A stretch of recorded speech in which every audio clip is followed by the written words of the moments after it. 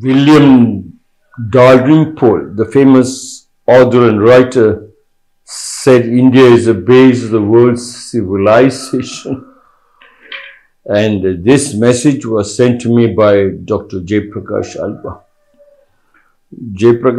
Dr. Jayaprakash Alba, when he visits our institution, surrounding villages all will rush up because his touch itself is medicinal, it seems. Even the elderly women who do not have any kind of diseases or problems, they just come because just seeing the doctor and doctor touches them, they feel they get more energized, they become more younger. I was shocked.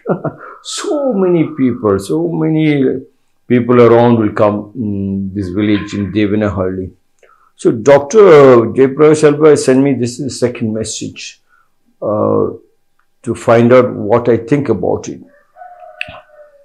Dr. Jayaprakash Alba, India is the base of world civilization, what William Dalrymple said is 100% correct. I wrote back to you, but I said it is not truth also. It is 100% correct because if you look at India, with so many civilizations crashing, getting crushed into pieces, we never got crushed because we were always with the nature. We were always with the mud and the pond and the rivers and the lakes, swimming and dancing. We were always with the nature, climbing on the trees, plucking the trees, yes, plucking the fruits. We were always with the birds and animals, and that's why Indian civilization, William was forced to say it is the base of all civilization because the base was the love. Anybody in the world, if they love the base, that civilization stays as long as the sun rises.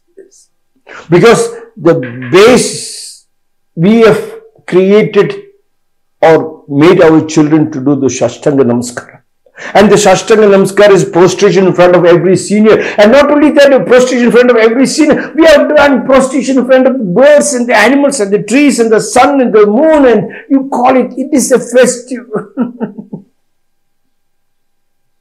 In the social media, they have been going around and asking many people, what do you think about India and Indian people? And many people say, I have a lot of Indian friends. They're always jolly, they're always happy. Of course, they talk a lot. And can you believe, they've got a lot of gold ornaments. They keep on sharing it up and using it among themselves. They make varieties of dishes and eat together, laugh together. That was, I think, even after the Industrial Revolution and the big cities have sprung up, and they made our children to sit in air-conditioned rooms and made them, and nobody made hardware engineers into software engineers. Even the whole body became soft. They couldn't even enjoy that every part of their muscle, every part of their body. They couldn't even look far deep inside. They need spectacles. They couldn't even spend 200 kilometers. They couldn't hug anybody because they have created a new law telling good touch, bad touch. They have destroyed by not making them do any exercises or doing the prostration. When you do the prostration, the Shashtanga Namaskara, you have understood that the body has to be in straight line, the stomach is gone, and the whole body get a massage when you do the Urlu Seva in the Shashtanga Namaskaram. Urlu Seva means you roll.